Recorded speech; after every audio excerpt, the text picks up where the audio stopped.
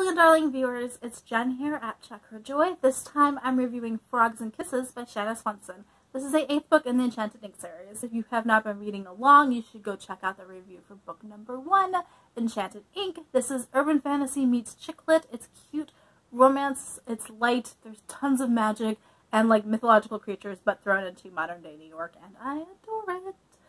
In case you can't tell by the fact that I've reviewed every book in the series so far. Also, down below will be the links to the other books in the series. So book 8, Katie needs to go undercover and infiltrate the magical mafia. So way back in book 1, we are introduced to the concept that people get punished by being turned into frogs in this world. So all the way back in book 1, Katie made some offhand comments about her dating life and how, well, alright, if you go kiss enough frogs, you're sure to find a prince. And they go kiss frogs in New York, in Central Park, and they find some guys that were actually, wizards.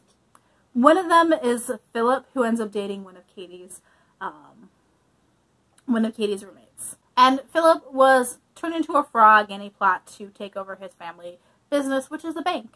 And this book goes back to that plot and what happened with Philip and why. So we kind of had an explanation. Philip's finally gotten his bank back. But in this book, we see Sylvia Meredith, the current member of the family that turned him into a frog. She comes rushing to Katie and Owen asking for sanctuary, basically. So there is a secret organization that pretty much everyone in the wizarding community thinks is a myth, and it's called Collegium. It's called Collegium. It's basically the magical mafia. They have their hands in all these different pies and basically control the wizarding world.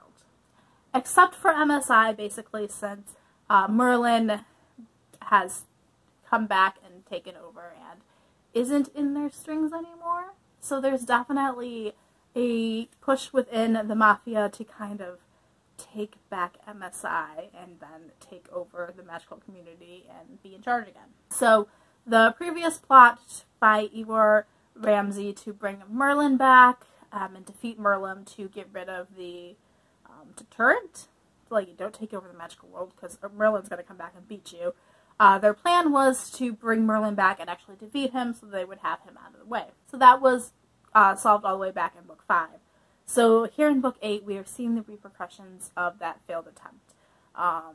Basically the mafia has let Idris and Ramsey take the fall for their failed plots.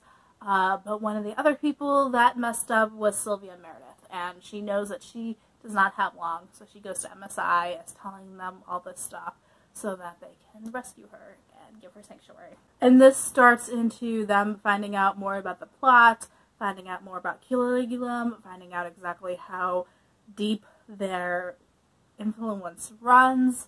There are tons of plans within MSI, people who got their jobs by just having connections to Collegium, like the previous HR director had been somebody who was Collegium. And basically the HR guy's like, yeah, you can go get this job in sales, you can go work over profits and loss, whatever, it'll all be fine.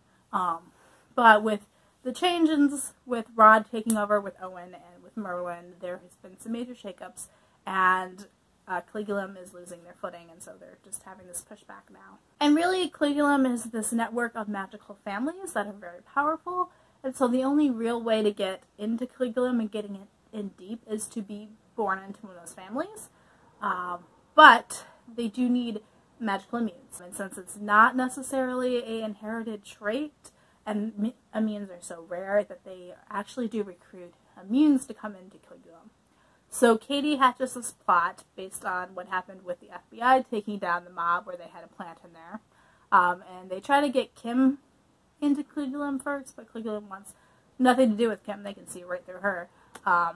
So Katie ends up staging this fallout with MSI and with Owen, where she pretends that she doesn't feel appreciated. She feels really bored. She's like, if I'm so valuable, maybe I'll just go work somewhere else. And so she stages basically quitting MSI and breaking off her engagement with Owen.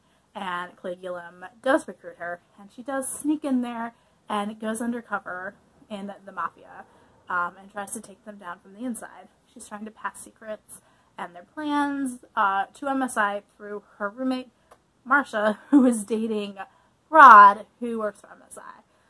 So like this offhanded way of doing it. So Collegium is a pretty scary place. It's very, very secretive. They do not trust anybody. You're not even allowed to wear your own clothes in there. You have to go into a changing room when you get to work. You have to change into clothes that the mafia provided you with, including underwear. And then you have to pass through, and the spell will set off if anything that does not belong to Collegium is on you when you leave. Like, they super do not want anything getting in. And then even the vetting process, just because she was recruited doesn't mean she's going to get a job, and then she's got to go through and prove herself. Everything about Collegium and the mafia is super creepy. They basically separate her from everything. She's already cut ties with MSI and with Owen publicly, but they also want her to move to a new apartment and stop talking to her roommates and find new friends, and move to a different part of the city, like completely cut off ties with everybody. Pretty sinister stuff. But the person Katie ends up getting picked by, paired with, is this guy who has plans to overthrow Collegium.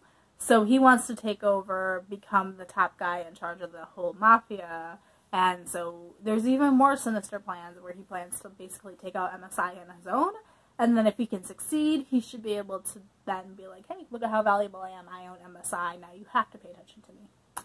That's basically his plan, and so Katie's trying to thwart it. This one got pretty dark. It's still like a lighthearted urban fantasy on the whole, but for this particular series, this is definitely a darker book in it. It's a bit creepier. Everything about Collegium and figuring out how the organization worked was really interesting. We also have Katie and Owen who can't see each other. It's going to be way too obvious. So we see the two of them like sneaking around and passing notes through Marcia and Rod. And just like their whole relationship in this book, it's sad, but also like so cool because you know that they really do care for each other and love each other. And they want to see each other, but like they can't. There's also a lot of people being turned into frogs in here, and so the theme is like Katie has to go and like kiss a bunch of frogs to save them all. I do love frogs and the whole frog prince story, so I love that aspect of this. Basically, I really loved book 8. It is 5 out of 5 stars for me.